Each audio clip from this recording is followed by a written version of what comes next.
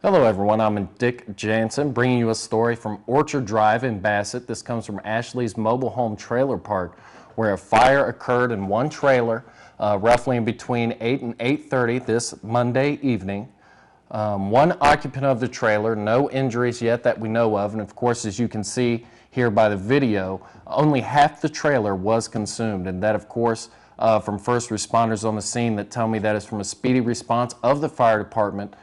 Usually it takes in between 5 to 7 or 8 minutes for a whole trailer to go up because they do burn quickly. And as you can see in the video here, only half of the trailer was consumed.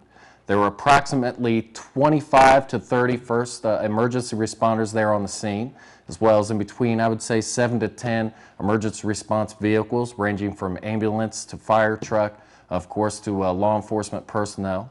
It is unknown at this time what caused the fire. However, more information will be available as the investigation wraps up. Again, for those of you just tuning in, this occurred Monday night in Ashley's Mobile Home Park, which is on Orchard Drive, which is in the Bassett area. This occurred somewhere in between 8 and 8:30 p.m. Monday night. And again, there were no injuries that we know of and an undisclosed reason of the cause of the fire. And I will go ahead and say they had to drag out about 300 feet, as you can see there, the hose there, 300 feet of water hose to combat this fire.